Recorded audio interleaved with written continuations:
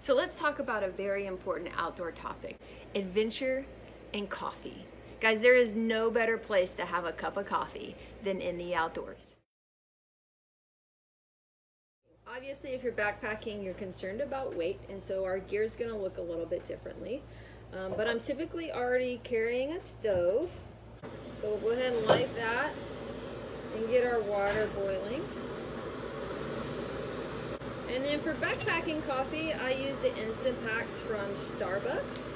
I do find these a little bit bitter. I add half a pack of hot chocolate. If I'm expecting a rough day, or if I've had a rough night, sometimes I'll do the whole package because it's just good for morale. Now, one of the downfalls of these lightweight titanium pots is the handles get really hot.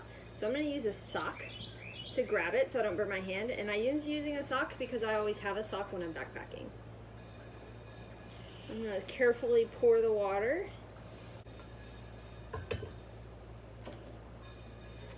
I usually leave enough water in there to have my oatmeal.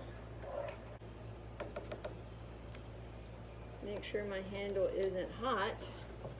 And then I'm going to sit in my chair and enjoy my cup of coffee. Now let's talk about how to make coffee in the front country. Our gear looks a little bit differently because we don't have to carry it on our back. So we have a jet boil and an AeroPress to make our coffee. So we're going to go ahead and turn on our jet boil that will get our water hot in about 2 minutes. And we're going to set up our AeroPress. This makes more of an espresso, so it takes, I use just 1 scoop. And now we're going to wait.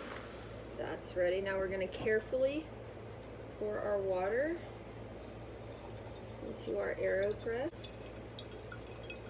We're going to stir for about 10 seconds. And there's a filter at the bottom of this, so we want to be sure we don't hit the bottom because then it'll move the filter and you'll get a bunch of coffee grounds in your coffee, and that's a sad day. Then we're going to take our press. If you press too hard and too fast, the coffee will come out the sides and it'll burn your hand. I only know that because of experience. It was uncomfortable.